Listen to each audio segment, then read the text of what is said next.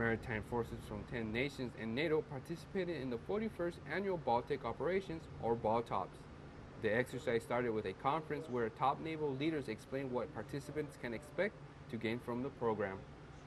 I think will challenge you, and they will provide plenty of opportunity for great seamanship and training, for communication, for sharing, for learning, and for capturing all that in the lessons learned. Vice Admiral Pandolf also told sailors to prepare for a diverse operation. Between the surface work, the air work, some submarine work, and the minesweeping work, there's a rich menu of opportunities to sharpen our skills. Leaders and crew members say that they are ready for the challenges that lie ahead. Sergeant Jeffrey Hernandez, Wentzville, Latvia.